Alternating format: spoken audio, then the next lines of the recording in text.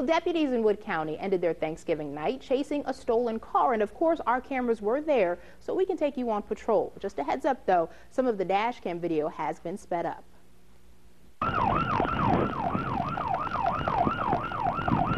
WW-14, I have the post on mine set up by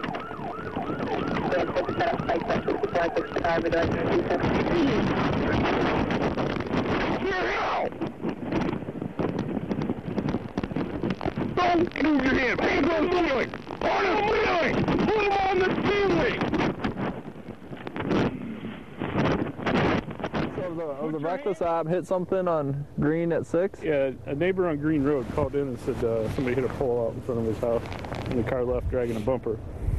We started checking the area. We picked up the car at Tentagony Road, or Poe Road at Tentagony Road, and he fled on us, driving the car in this condition with the hood up. And after, what, 4 or 5 miles, this is where it quit running. Straight north all the way up. Straight north of Tentagony Road. This is where it quit, right here. Yep. He was in the back trying to get this one. He's almost got this one all the way off.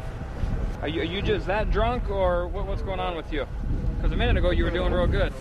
What's going on? He was trying to squeeze out of that, fellas. Well, he was watching us till I put my flashlight on him, and he's acting like a fast. Yeah, he was just sitting there watching. Whose car is? Who's he going right here?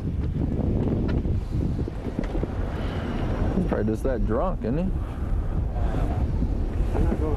And this is the stolen car out of Deschler from last night. This is the stolen car out of Deschler. What was the name? Henry County last night from a bar. Deschler bar. I remember them putting it out last night. Yeah. Then he wants to be an idiot and he gets tased before he gets arrested.